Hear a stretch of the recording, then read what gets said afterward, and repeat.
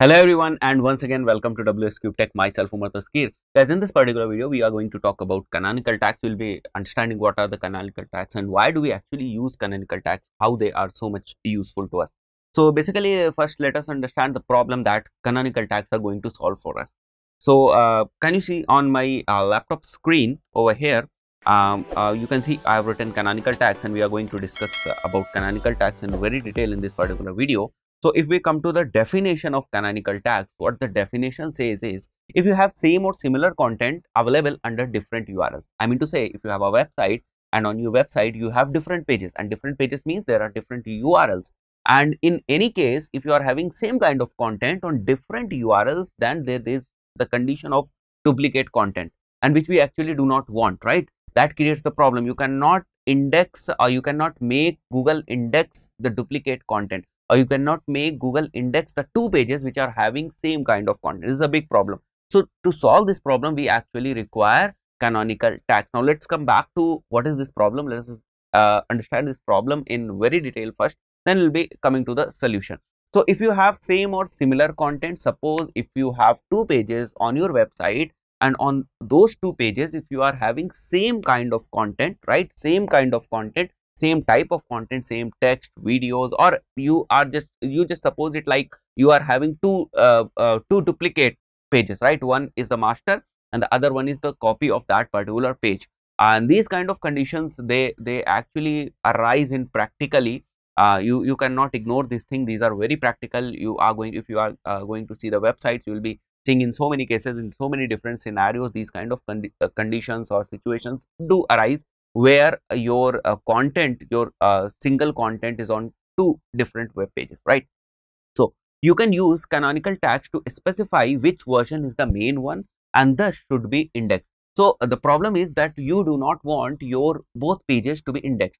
You do not want your both pages to be indexed on the same keyword. Well, that will be creating a lot of problem for the crawler to understand what kind of content is there on your website. So what you want, you are going to instruct, or you are going to give a hint to the crawler that, okay, I do have two pages on my website, right? I have two pages on my website which do have the same kind of a content or same content. They are just duplicate to each other, right? But still there is a master content and there is a secondary content, right, or a copied content, or the second one content, right? So there is a master content that has to be indexed, right? We cannot index the duplicate content.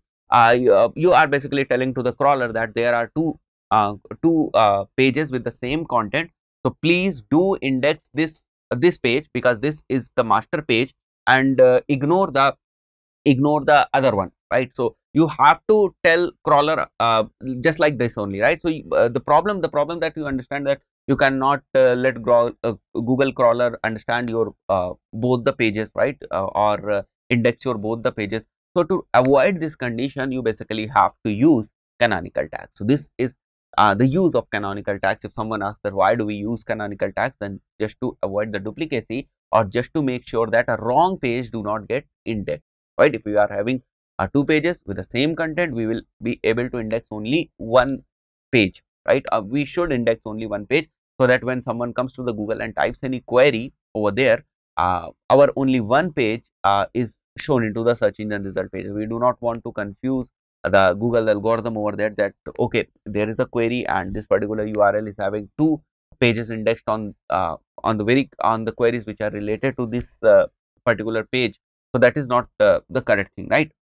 So if you have same or similar content available under different URLs, that can be due to different conditions. You can use canonical tags to specify which version is the main one and thus should be indexed. So you can see over here I have written some example. For example, if you are having AMP and non-AMP versions of a page, so on the AMP and non-AMP version, that is accelerated mobile pages version and non-accelerated mobile pages version, the content is basically same, because the content will not change, only the pages, the type of the page is changed. That one is AMP page, another one is non-AMP page, right? But the content is same. So for example, if you see the URLs, that how the URLs will be there for AMP, and if you see for a non-AMP, it will be like example.com/page. This will be the URL, and for AMP it will be like amp.example/page. So these two pages are having same content, but these two pages are treated as two different pages, right? These two pages are treated as two different pages from Google's point of view, right?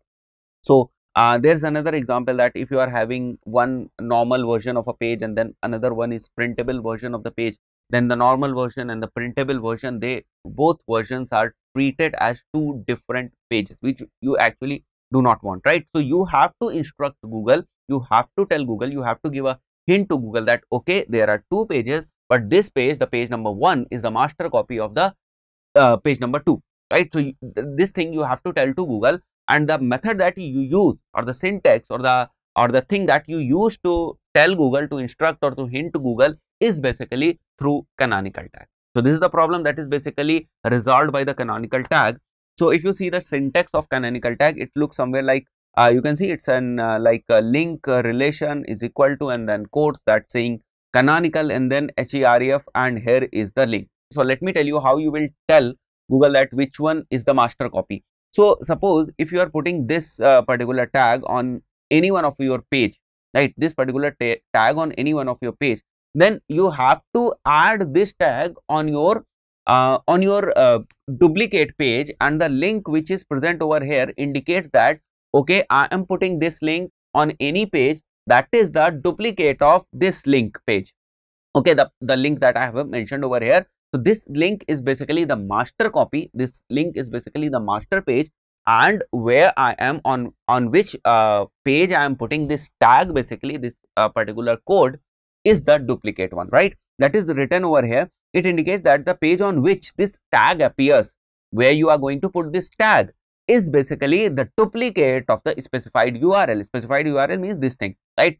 So the URL over here, which you will mention over here, will be treated as the master copy or the master page, whereas on the page where we are basically putting this tag, we are writing this syntax, will be treated as duplicate, right? So this is the way you are going to implement canonical tags, right?